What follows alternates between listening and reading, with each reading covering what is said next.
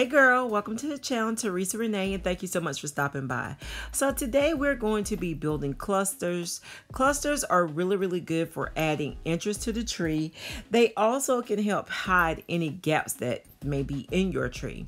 So let's get busy building some of these clusters, and later on I'm going to give you some snapshots of what they look like in the tree, and I'm going to do another reveal at some point of the whole tree. So what I've done here is I have chosen some picks that I like, different colors, different shapes. I have on the bottom of this table, which you cannot see, picks that have like different color balls and berries, I guess I should say, on them. And the goal and the objective really is to do something that you like. So you can pick out whatever it is that you like to layer to put into your tree.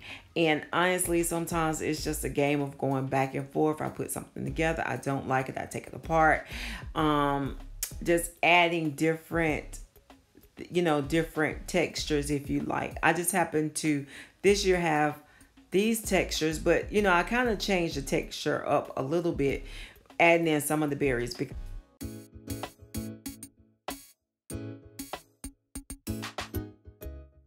if you want to, you can actually tie them together. I never tie my picks together because I am always taking them loose. At the end of the season, I take them apart, I separate them out.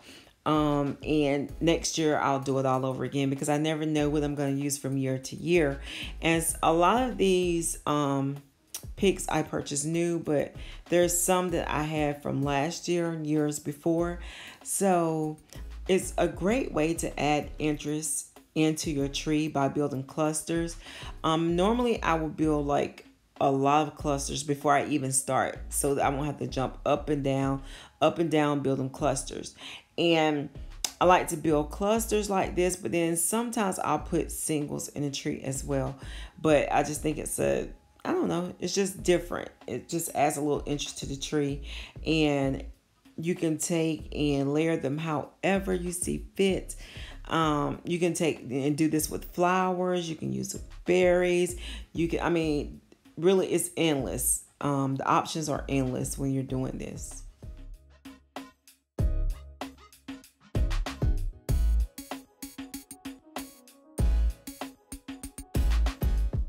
And you just keep moving them around until you find combinations that you actually like. Just put my clusters together. See how pretty that is? And then add them into the tree. Opposed to having to go, come back, sit down, go, come back, sit down, doing all that. That's a pain in the rear end most of the time. So we have this. So I want to add this one. Oh yeah. That adds a little interest to it. Oh, how pretty is that? You can kind of see the champagne, the different color golds. So once I get up, I am up. You can add two of the same. Actually make you, add two of the same together. Or you can separate them out, however you prefer to do it. But it's just, adding a little interest. So I'm gonna put this in here.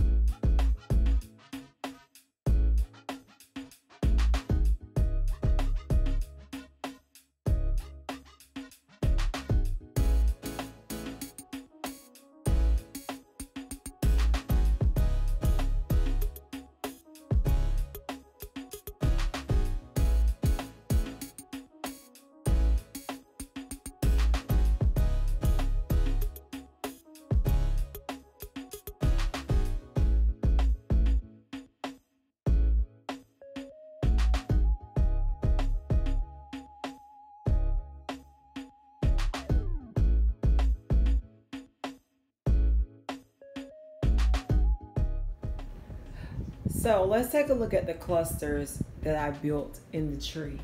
And you know, I like to stick some of them out so that they stick out beyond the branches like that. Check this one out. That is really pretty, right?